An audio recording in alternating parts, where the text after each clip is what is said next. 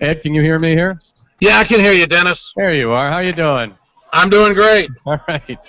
These guys are going to let me know when we're on the net. We are on the net? Oh, all right. Well, hello, greater viewing audience on the web. We are here at the MSNBC Experience in Charlotte, North Carolina for the 2012 Democratic National Convention. Welcome, everybody. Thank you for being here. And for the next hour, we're going to be talking with Mr. Ed Schultz, who is in New York City at 30 Rockefeller Plaza and is in the radio studio there. Much of this chat is going to be carried nationally on his radio show. So, Ed, how you doing, buddy? Doing great. It's good to be with you. How's everything in Charlotte? It is beautiful and busy and crowded and exciting. Well, I see Mike Tate's on the screen here. We got to talk to Mike Tate. Great to have all of you with us here on the Ed Schultz Radio Show, simulcasting with the MSNBC Experience in Charlotte here on this Google Town Hall. Mike, Wisconsin has Paul Ryan had any kind of effect on the polls in Wisconsin? And is Wisconsin going to go with the home son? Well, let me assure you, Wisconsin is not going to go with the home son. There is simply, yes, people here are excited to hear that. You know, look, the people of Wisconsin, you know, they don't really know much about Paul Ryan. He's gotten a free pass from the local media. He hasn't had a real race since 1998. Obviously, he's got a real challenger in Rob Zervon this time. But I think having him on the ticket is actually going to be a great opportunity for the people of Wisconsin to actually learn what Paul Ryan's ideas would do and what his vision truly is. Because, you know, he comes off as a Packer fan and a super nice guy and a family guy. But I think this is people are really going to chance to learn about what his plans would do. I think people are curious. Did he just start lying, or has he been lying all these years in Congress? Has he been lying to the people back in Wisconsin for the last 14 years, or did he just start when he started hanging around Romney? Well, I don't know if hanging around Mitt Romney causes you to become a liar or not. We'll leave that for a different judge. But he obviously has had sort of a problem with the truth in the last few weeks, and I think that it's a bit of a pattern because, look, this is a guy that's never had his rhetoric checked. You know, he's never been politifacted. He's never really been held to account. And I think now that he's in the limelight, he is realizing he can't get away with some of the same mistruths and misstatements that he's been making all along. Well, the one that has entertained us here on the Ed Show is the one about the marathon. Apparently, he was see now. Look, being an ex-jock, I can tell you how much I bench pressed. Okay, yeah. I can tell you what my 40 time was. Right. I think anybody that runs a marathon knows exactly how long it took them to finish, right. And especially if they're training for it. Because right. if you're training to run a marathon, that means you have to keep track of whether you're getting any better or not. Right. And so the host asks him what his best time was, and he can't recite it.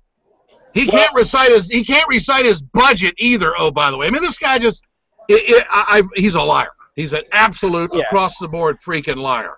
Well, I agree with you, and let me say this about his marathon time. My wife has run 8 marathons. She's training for her 9th. What's her best time? Her best time is 3:44. So she would beat Paul Ryan in the one marathon that he claims to run in.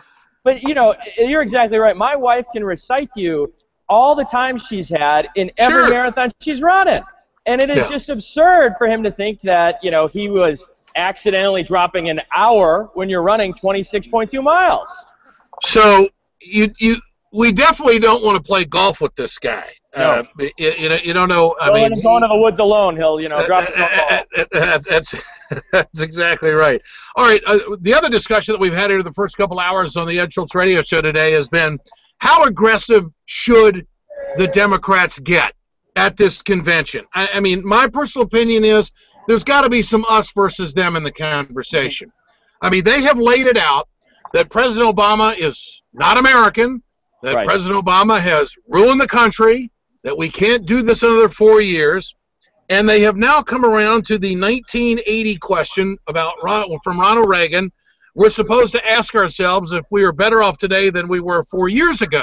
Now, we played a priceless soundbite last night on the Ed Show.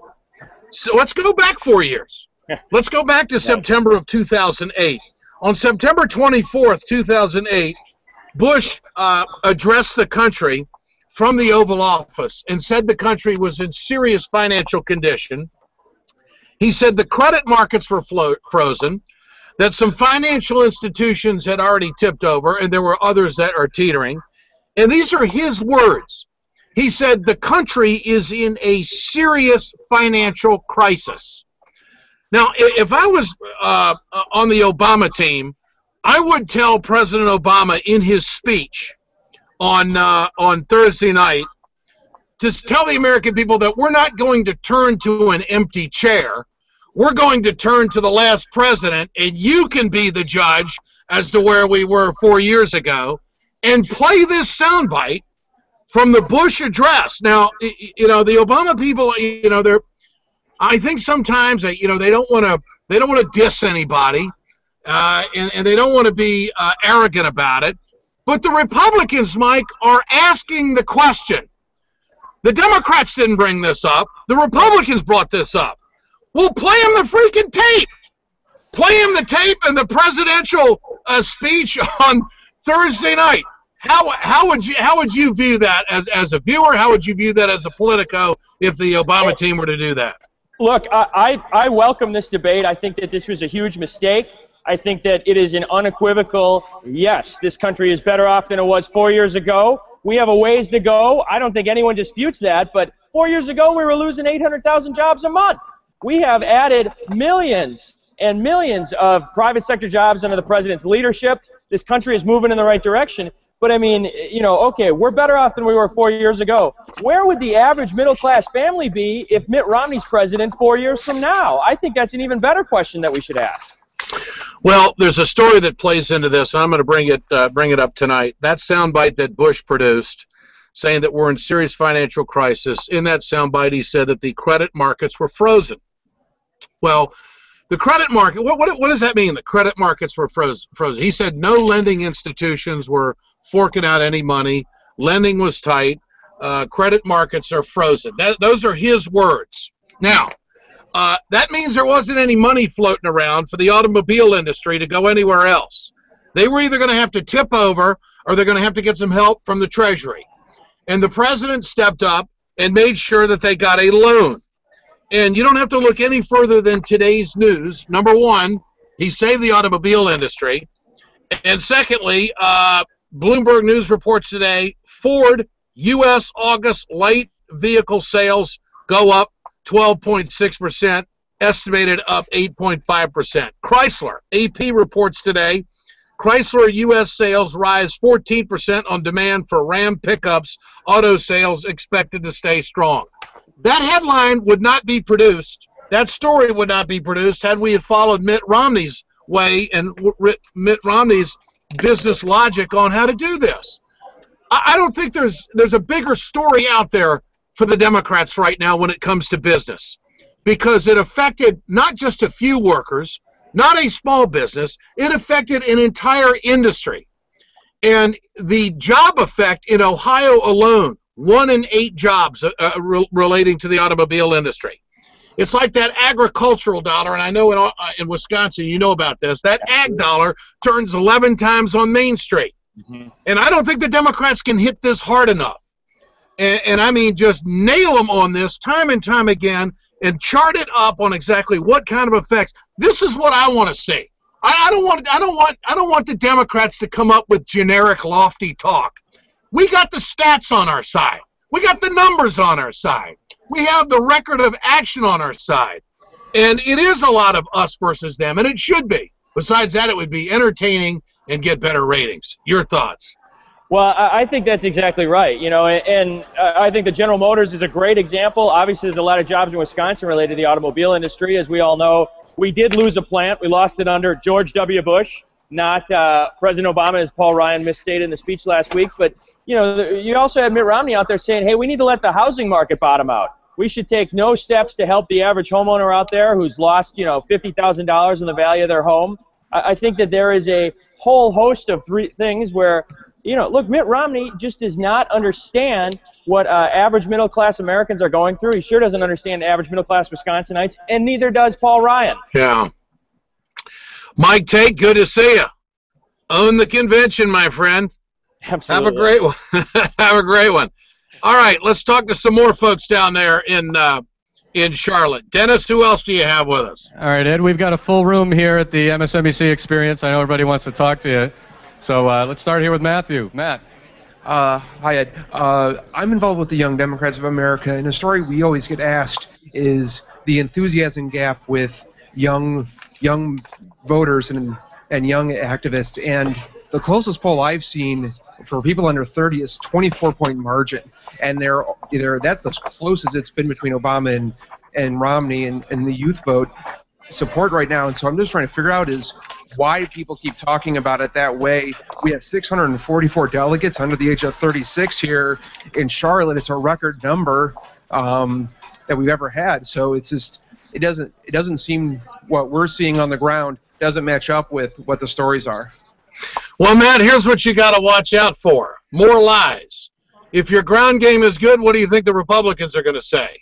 If you're out there organizing in bigger numbers and your voter registration is better, they're going to spin it some way to the point to their friends in the media that, oh, enthusiasm is down. Look, if there's one thing this election cycle has taught the American people, there's a lot of stuff that just isn't the truth. And people who are in the position of making decisions are willing to say things that simply aren't true to the American people to get that ultimate goal of winning.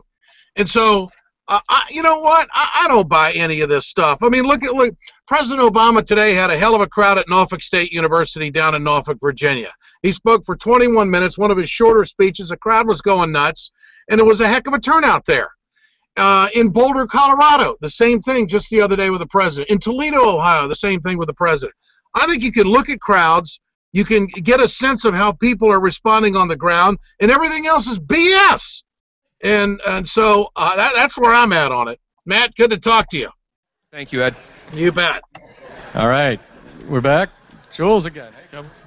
Hi, Jules Goldstein. I'm an alternate from Minnesota, and we've got a situation there where we've got a good governor who will veto all of the, use your whatever expletive you want that the Republicans in the legislature want to throw at him. So they're going around him by doing rather interesting constitutional amendments. And I'm wondering, how can you run a vote no campaign without being negative?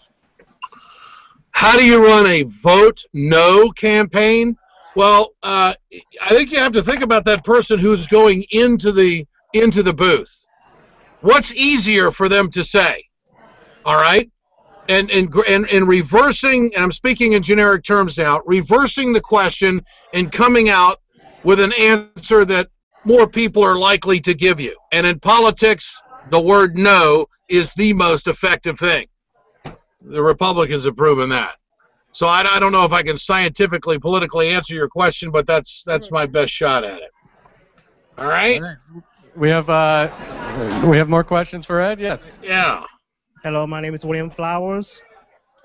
And how do you feel about Fox News and the other right-wing media coming down here and talking about the convention and broadcasting live bad things about the convention, the Democratic convention?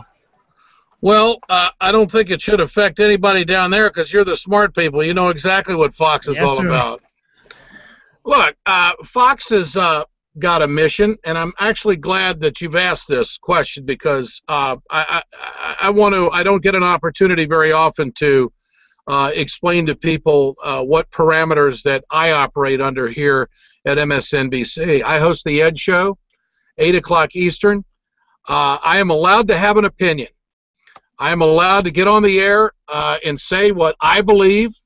I'm allowed to give my philosophy. I'm allowed to give an opinion on a story, but I cannot have my own set of facts. I can't say something that's not true. I can't report something that is kind of true or just kind of wrong. We're in the exact business. And because we are a network that follows and operates under the standards of NBC News, we are still afforded the opportunity in our shows, in our opinion shows, to be able to say what we think. Fox News, in my opinion, is driven by a political agenda. They flat out lie. They have lied. They will continue to lie. They have memoed agenda on what their shows are going to do. I have never received a memo from the front office or any of my superiors at MSNBC that have told me, Ed, you are going to do this story. It's the Ed Show. It's my content. It's our team's content. And I am responsible for making sure that our information is correct. And I'm also responsible for making sure that the audience knows that what I say is my opinion is just that. Now, as far as Fox being down there, hey, I'm glad they're there. I think even some of their viewers are starting to figure out that they're lying because their audience is down. They ought to be smoking everybody. They ought to have better ratings now than what they had back in 2008 if they're so excited about getting rid of President Obama. But their numbers are off. And that can be easily fact-checked by somebody. Thank you. All right, Ed, we've got a bunch of people who want to ask questions here at the MSNBC Experience in Charlotte, but also people watching online. And if anybody watching has a question, I think you can go to the Ed Show blog and post that in the contents there, and or in the comments, and we'll figure out a way to get it to Ed. So, next question. Benjamin Cope, Winston-Salem, North Carolina. I'm a union worker, and I'd like to know what Paul Ryan has done to help, or what he did do to help keep that auto plant in Wisconsin that he criticizes Obama for letting it fail. What did he do to help hold on to that factory or General Motors plant in Wisconsin? And what does he plan on doing to helping the union workers? Well, you got two questions there, Ben, and I'm glad you asked the first one on the heels of what we were just talking about. It is a fact that Paul Ryan did write some letters on behalf of the community of Janesville asking the automobile company not to close the plant. That's a fact, okay? So I can't sit here and say, oh, he didn't do anything, okay? Because he got pressure from his constituents, and he did communicate to General Motors saying that he wanted them to take a different path. On the other hand, he also requested stimulus money, which of course his party didn't vote for, except for actually two Republicans and one Democrat who switched over, and that was Arlen Specter. So he's got a record of, number one, spending money. Number two, he did try to, I guess in some kind of a minor fashion, try to stick up for the plant.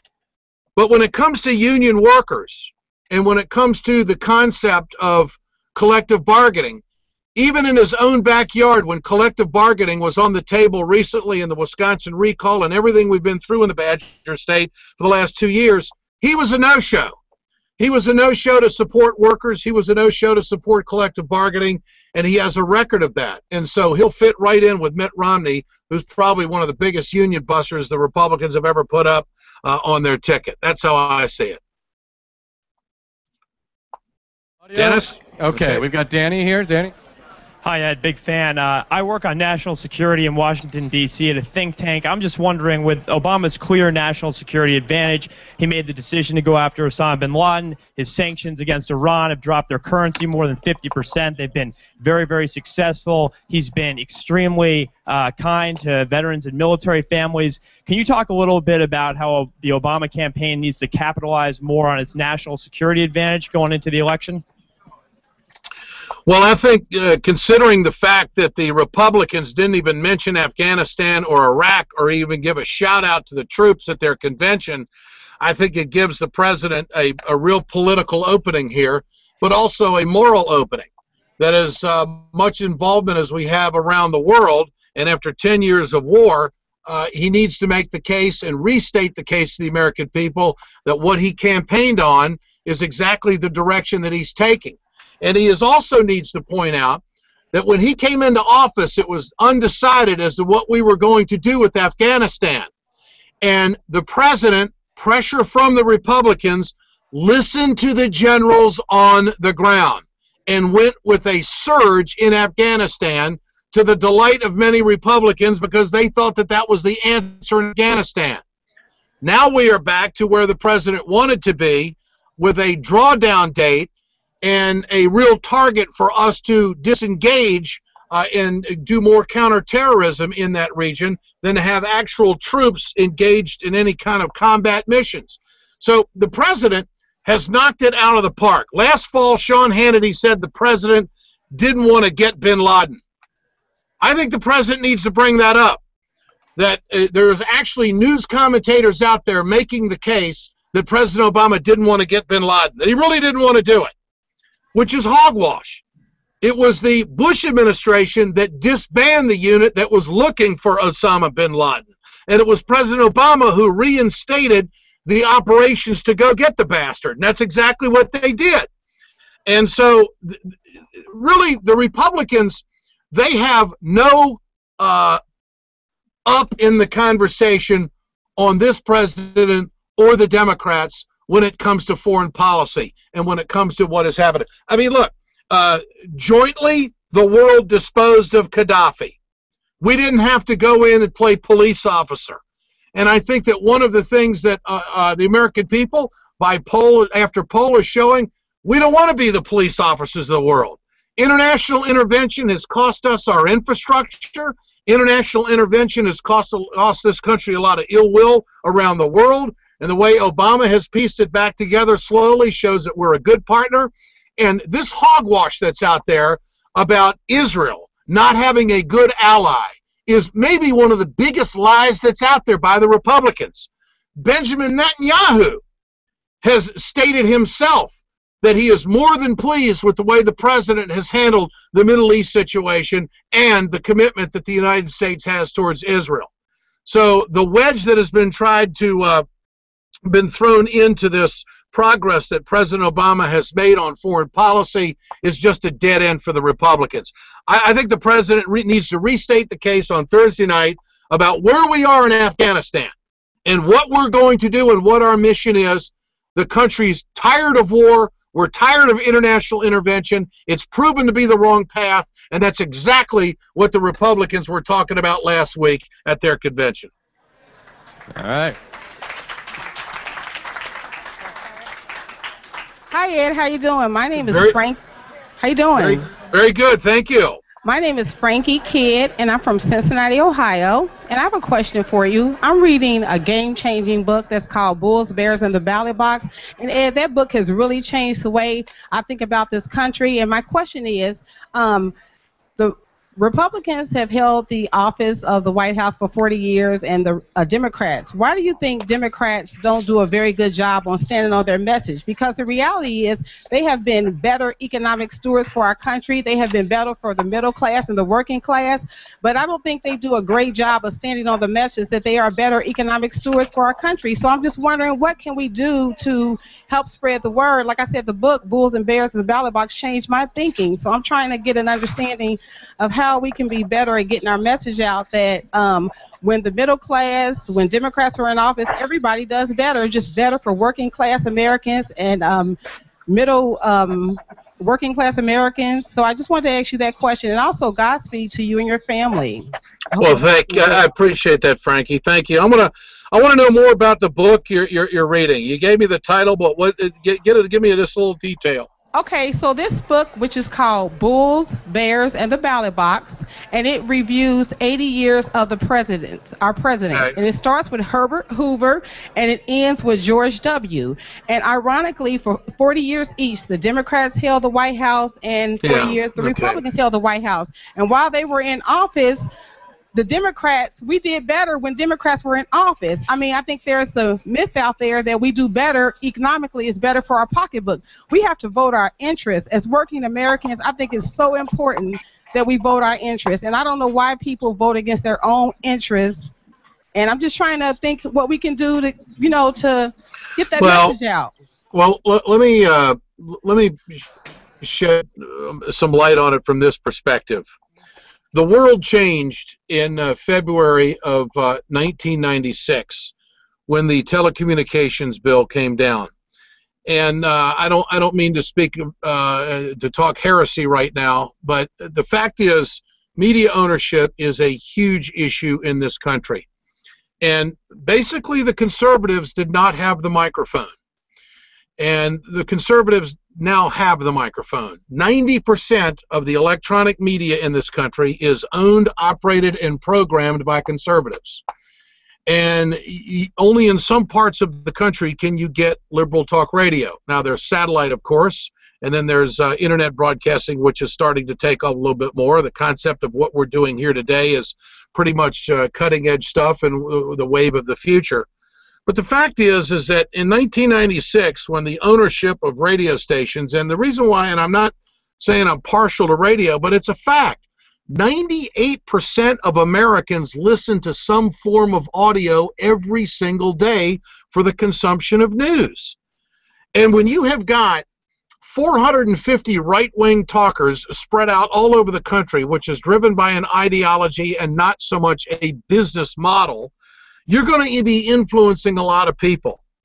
And the only thing that's going to reverse that, and I think we're seeing that in this election and somewhat in 2008, is the social media and is the information age evolving to something that's much more direct to consumers instead of having a middle interpreter.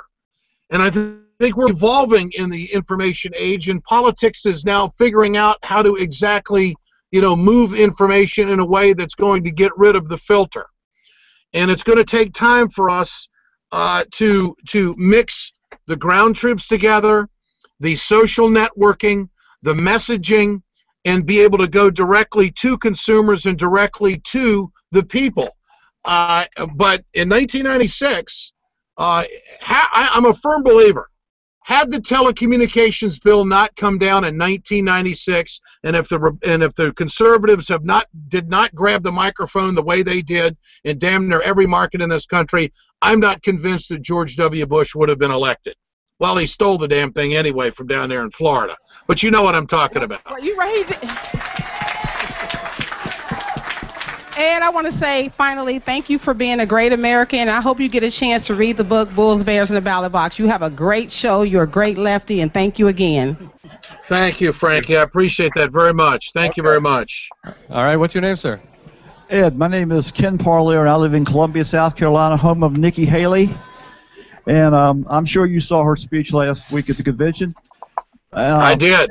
And she is, of course, one of the leaders in the voter suppression that's going on with the right. And I wanted to get your comments on that, seeing that Nikki Haley is she has her right to vote because of the hard work and of the women's movement that's gone on in this country, the civil rights movement in the last 40 years. And I'd like to hear a few words from you about that. Thank you. Well, look, I think voter suppression, I've said this numerous times on the Ed Show, is the biggest story in this election. We're going backwards. We used to be in a country where we wanted people to vote, where we made sure that minorities could vote. We made sure that the Voting Rights Act took place. So it was a revolutionary thing in the 60s. We made sure that women could get the right to vote. It was called progress. And it's very clear that the Republicans are on the wrong side of the issues, and they know it. They know that they favor the wealthiest Americans, and they're trying to concentrate the wealth and the power and the corporate power as much as they can. And so being behind the eight ball, so to speak, they're trying every trick of the book. And it's just by coincidence that some 26 states have put voter ID laws on the books with Republican legislatures and radical Republican governors who want to do everything in the world to suppress the vote, saying that there's a tremendous amount of fraud out there. There's no fraud out there to the point that would call for any kind of legislative action. And so, Anthony, I think we just lost Ed Schultz. So I would take him. That's what happened. I think he was giving that microphone a run for its money, and probably the Google Hangout line as well. So in the meantime, what is your name, sir? Richard Keep Smiling Greer from Atlanta, Georgia.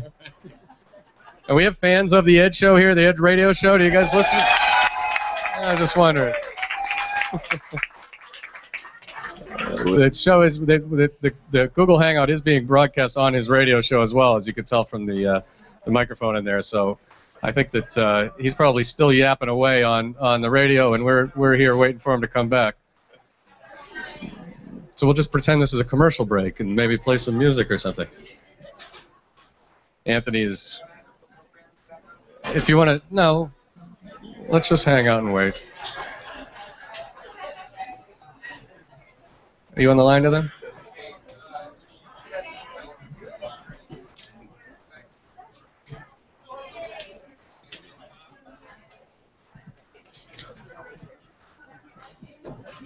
You should be on. There we are, by the magic of technology. I'm sorry about that. I don't have the nice fingertips that know how to hit all the keys, and normally my elbow hit the wrong one. Just please be careful with the equipment. No, I'm not one of those guys that trashes equipment, Dennis. Now, you know that. Oh, and I'm not one of those guys that fills time when the time goes down either. All right, we're back. We're live. Here's the next question. Yes, Richard Keep Smiling Greer from Atlanta, Georgia. Basically, I know you get this question all the time, the two-part question. First part is, how do you feel President Barack Obama should present himself on the middle class as far as what can be brought forward in his new term? Well, I think the president has made a pretty strong case in this campaign that, he's got the middle class in mind. I think they delivered tax cuts to the middle class. He has. And he is not going to go after the middle class when it comes to tax increases in the next 4 years. He's made it very clear that he thinks that shared sacrifice is where it's got to come to get our Treasury back in order. And obviously that is getting the wealthiest Americans to pay more and going back to the old rate. And so I think the president is a populist in this regard. The majority of Americans believe that the wealthiest Americans need to pay a little bit more. And I think at this convention, there's going to have to be some tough talk. I don't think that there's any idea that the Democrats are going to come up with or any idea the Republicans are going to come up with that are going to fix where we are in the short term in this country. In the short term, we have to do something about the Treasury. And the reason why we've got to go back to the old rate is because the wealthiest Americans have had the breaks over the last 10 or 12 years in an economic model that has not worked, and they have the ability to pay a little bit more. And for the good of the country, they got to put country first, and they got to do it. And that doesn't mean that we can't make cuts. We are making cuts. We're making cuts in foreign policy when it comes to forking out billions of dollars every month to Iraq. Those operations are being scaled back tremendously. And this is going to save us a bunch of money.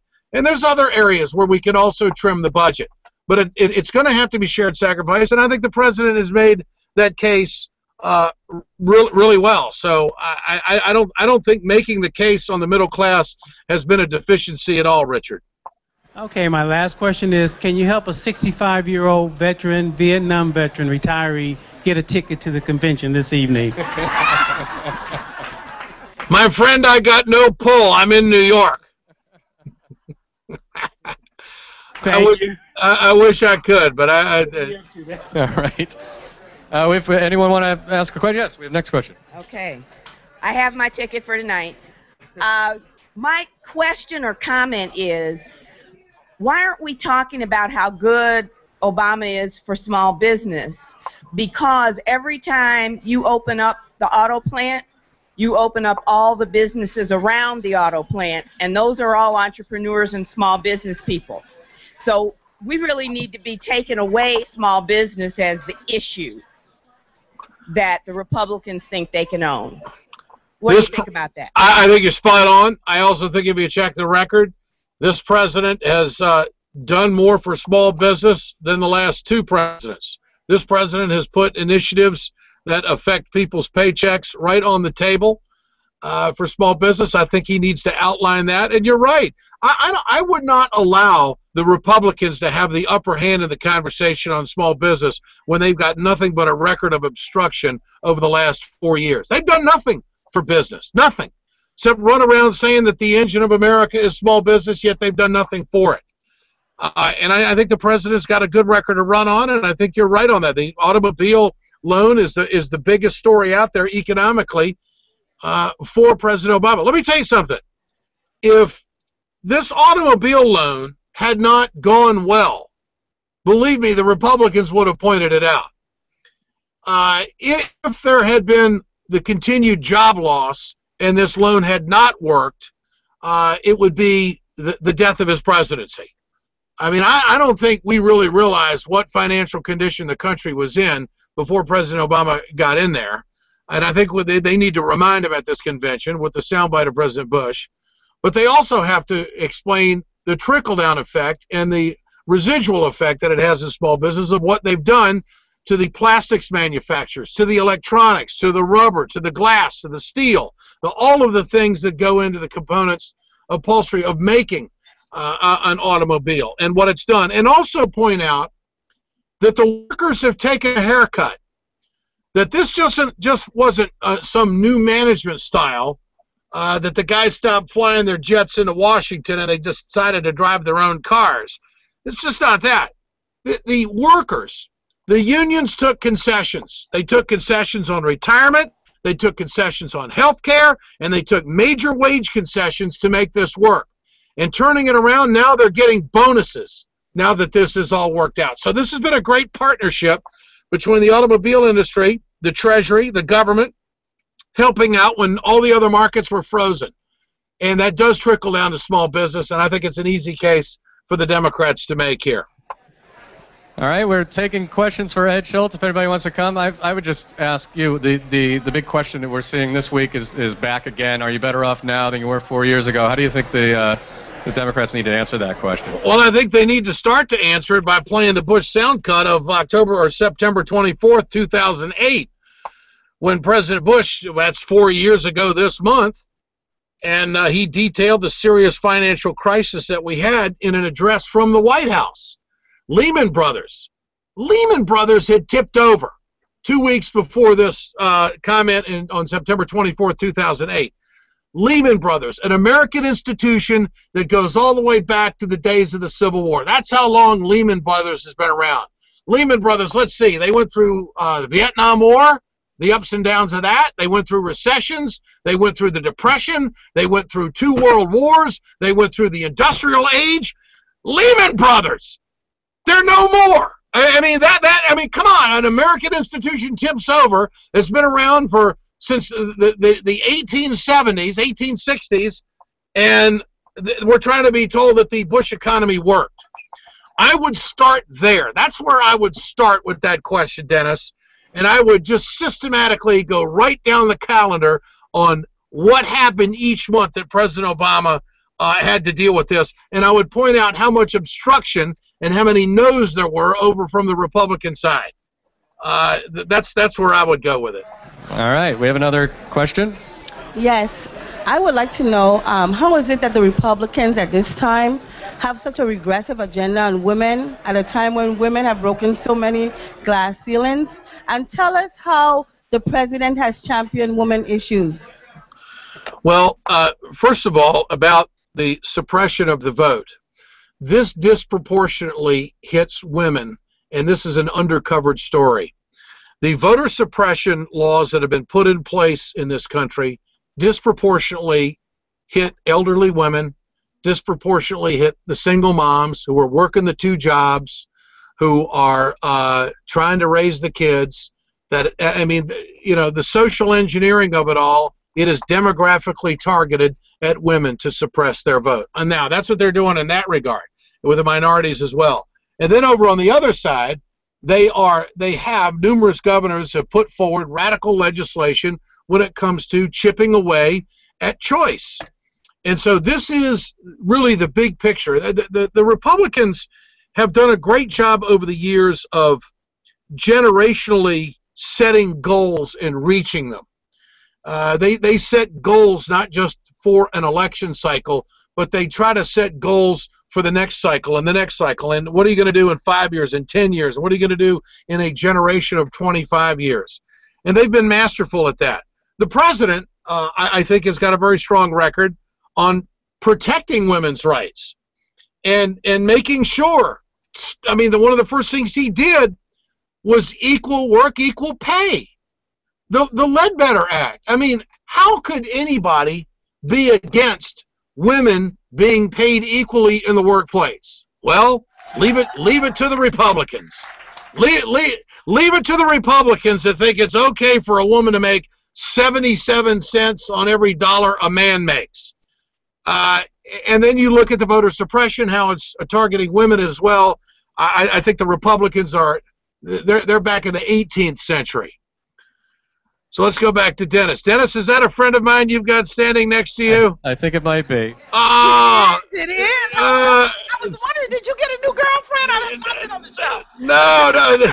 Senator Lena Taylor, great to have you with us on the Google Town Hall chat. Great to be with you, Ed. Great to be with you. I tell you what, we have become great friends. She is a real fighter for the people wherever she goes. I've got great respect for this lady, and she could probably speak to the issues a heck of a lot better than I can when it comes to women's rights and what's happening, and just how radical, Lena, all of these Republicans have been in attacking women in the last several years. There's no question about that. You asked who could be against, equal pay.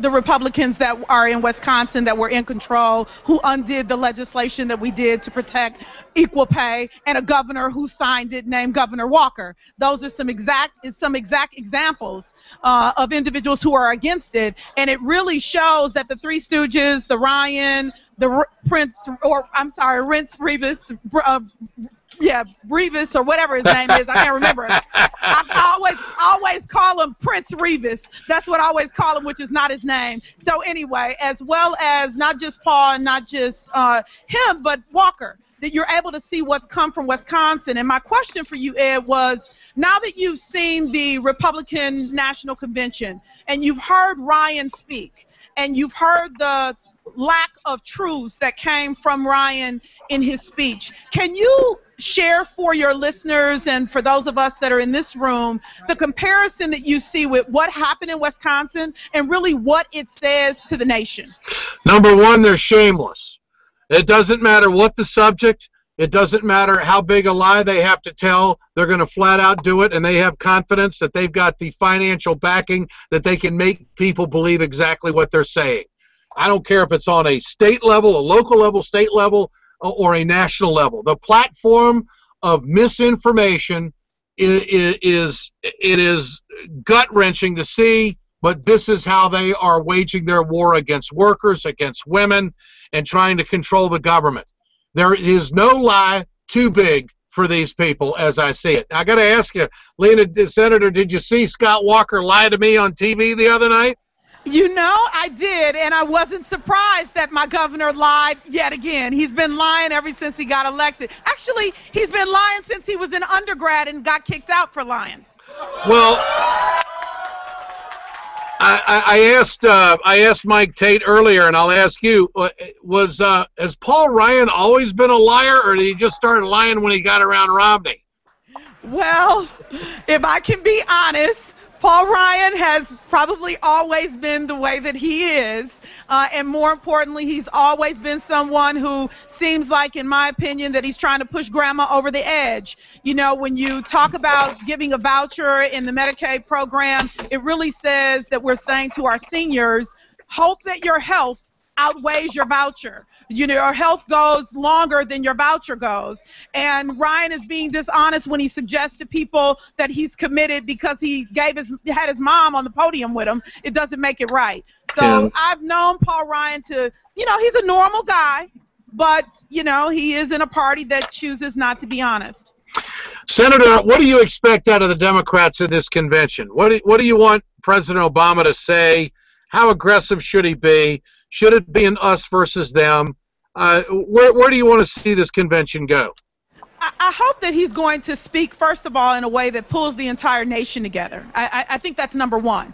But more importantly, I hope that he shows the stark difference that exists between the three R's, the Romney, the Ryan, and their reverse policies compared to himself and his administration with Vice President Biden. I think that he has shown that he deals with the tough issues, and I hope that he's going to talk about that he's taken on the tough issues. Healthcare presidents for 90 years, right, have tried to deal with this issue, and he took it on. And that he does it in a balanced approach, not an approach like what Governor Walker did and what, frankly, I think the Republicans show that they want to do, which is to rush things through regardless of input from constituents. And frankly, I hope he'll go to the wall, Ed, with it. So when you say, will he be aggressive, I hope that he will be honest, straightforward, and that he will go to the wall speaking those issues. And I'm hoping that Michelle will show that Ann Romney has nothing on her.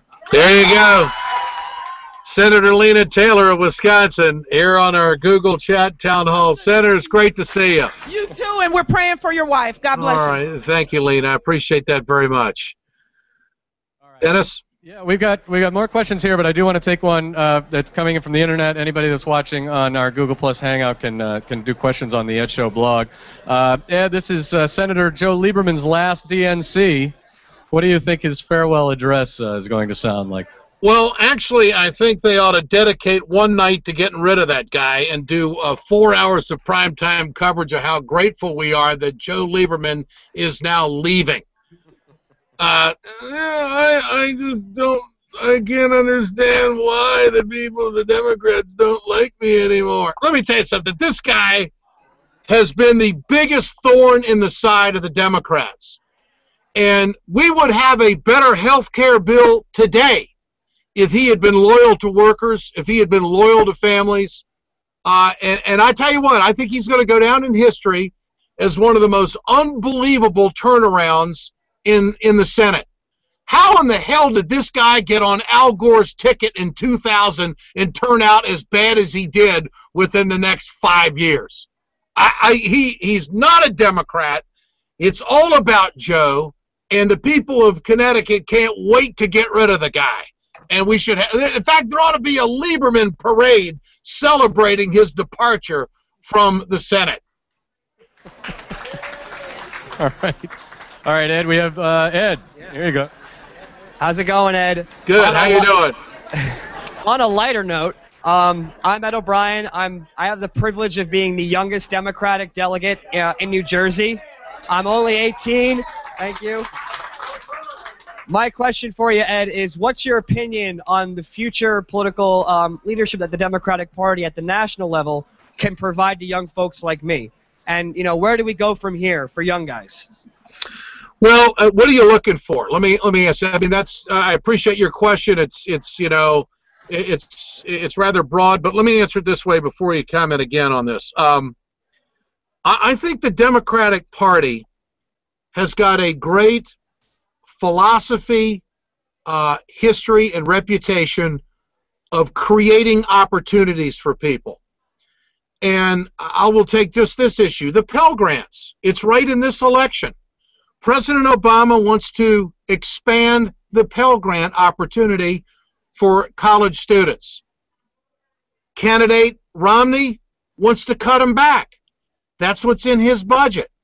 So I think what you should be looking for is upward mobility, and are there engines in place to get you to the next level? Education is the key, I think, to us succeeding as not only a country and not only as an individual, but as a country. And I think the Democrats have protected the infrastructure and the funding of education for years. Governor Christie, if he would be the nominee in 2016, you would have clearly the biggest warrior against any of the democratic institutions that have been put in place to give young people an opportunity. Just in the Obama years, the health care bill, if you're under 26, you can stay on your parents' health care plan. This is huge, especially in a slow economy. When kids come out of college, they're riddled with debt at the age of 22 years old. The last thing they're ready to do is start paying a hefty health care bill of $80 or $90 or $100 a month. That's a lot of money to somebody that's just starting out, a student that is going to be strapped with debt. And so I think just those two things alone, when it comes to health care, when it comes to education opportunities, the Democrats have got the young people in mind. First-time home buyers. the first time you buy a home in America. That too was a Democratic, that came right from a Democratic ideology and a Democratic platform. Women's rights, the right to choose, and equal pay. I mean, do women who are in their 20s, do they want equal pay as guys who are in their 20s? So those are just four things that off the top of my head that where the Democratic Party has got a solid reputation to give the younger generation a good jump start into a career of their endeavor. The Republicans don't have that. I would agree fundamentally on that to everything that you mentioned. As someone who's trying to figure out how I'm going to pay the tuition bill for this semester at my college at Lafayette, it's so true that the importance of the Pell Grants, the importance of having that health security, you hit everything. Well, there's one more thing too. It's just not long ago the Republicans tried to raise the interest rate on your loan, and the president fought back and made sure it didn't happen. Now that's a fact, is it not? That is a fact, Ed. There you go. I want to thank you for this, and I hope you enjoy your stay in Charlotte if you come down. Yeah, you bet. Thank you. And I think the other thing for the younger people, I think the other thing the Democrats are going to do is make sure we don't invade anybody on false intelligence. Okay. All right, next question. Oh, Ed, love you, buddy. Thank you. My wife and I are teachers, and I got a question for you. Just want to let you know, I've been hearing that Democrats aren't fired up, but you know what? We're fired up. We're ready to go. Okay, fired up. Okay, I'm a teacher. I'm a union guy. I'm a veteran, and my question is, what kind of hit me hard the other day was Romney didn't mention veterans, didn't mention Afghanistan. He didn't, of course, didn't mention George W. Bush either. How are we going to get that word out? They lie all the time, but they also lie by what they're not talking about. Well, let's go back to your profession if we can for just a moment. The Republicans had numerous speakers at the podium at their convention that attacked teachers. I mean, it was just, let's see, we had Jeb Bush go after the teachers. Walker didn't do it, but Kasich went after the teachers, and Christie went after the teachers. You're the problem. Did you know that? Did you know that you're the problem? That you have just become this big problem as to why we're not making headway in education in this country. Although it's okay to cut 6,000 teachers in New Jersey, increase the class size, take $1 billion out of the budget. And I don't mean to embarrass you here. This is a pat on your back. How long have you been teaching? 22 years. I would bet in the 22 years that you have gone into your own pocket. You've gone into your own pocket to make sure that your classroom has the required supplies, whether it be pen, paper, pencil, what. Have you ever had to do that? Have you ever done that? Yeah, my wife and I both have spent a lot of money, of our own money. Yeah. Of course, we're only there to destroy students' lives, right? We didn't get in that to help anybody. Yeah. And of course, I'm going to be flying to my yacht after this down in the Caribbean. And, I'm really sorry for the horrible person that I am as a teacher. I'm going to tell you something. I don't know why all of a sudden the Republican Party has decided to vilify teachers. And I commend you for what you do. My mother was a high school English teacher, and I know teachers today are working just as hard as my mom did. I know what it's. I've seen my mom stay up late till wee hours in the morning grading papers and lesson plans, and No Child Left Behind has been put on your shoulders, and it's really been a revolutionized elephant that's in the room that can't be moved, because I really do think that the Republicans are trying to destroy public education because they want to get rid of the voting bloc, and they want to make sure that they can concentrate the wealth and only educate the people that they want to educate. And it's going to have a lot of the income-challenged neighborhoods across America are going to fall into the category of failure, and I think they're okay with that. I really do. Yes, they are. All right. All right, I think we have just a couple of minutes left with Ed Schultz, so time for one more question. Stand by. What's your name? Hi, Ed. My name's Liz Schuler. I'm the Secretary-Treasurer of the National AFL-CIO. And first, I want to just thank you for what you do for working families. You're out in Wisconsin, and we were in the fight of our lives, as you know, over collective bargaining. My question is media-related in some ways. The American public has a stereotype of unions. It's largely negative. I often get called a union thug. How do we continue to educate the public in a way that kind of opens their ears to what the labor movement can do for them in terms of economic inequality issues and benefits and retirement security? Is there something that we should be doing differently in the labor movement? Well, Liz, first of all, you do a great job, and it's been great working with you in the past, and it takes dedicated people such as yourself. It's a constant storytelling issue for the American people and the people that are in labor unions. Wherever I speak, I talk about labor, I talk about wage earners, because it's the backbone of America. It's made everybody's work situation. It's the standard bearer of how employers treat employees. Productive employees are the key to employers having success. And it's a constant conversation that has to continue. Information is power. And the attack on labor since Reagan was president, right now it's at a fever pitch. And a lot of it has to do with breaking up the voting blocks that are so strong in the union community across America, because that's really the last great bastion of a Democratic stronghold for organizing is labor in this country. And it's going to play a vital role coming up here in November, as it does in every election cycle. But to answer to your question, information's power. The unions have got to keep telling their story. The unions have got to keep defending their workers and get their workers on their side. There's a lot of union workers in this country that vote Republican, that vote against their own best interests. They're a member of a wage-earning community and a bargaining community, and they vote against it. I find it amazing. They end up stumbling on cultural issues or some social issue that they're not, really adhering to, and they gin up these ideas as to why they should vote against their own issues.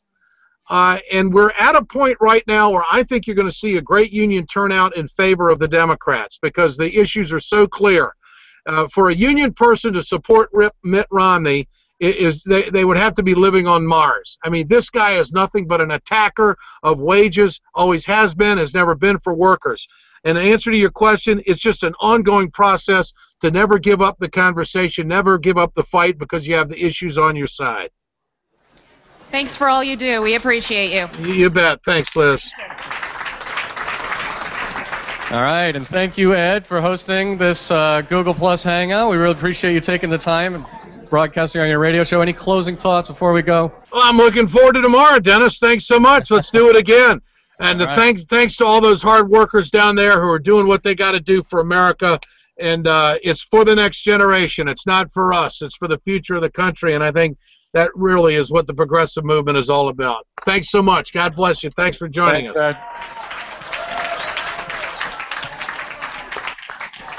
Oh, tell them to watch the Ed Show, too, I can't hear him.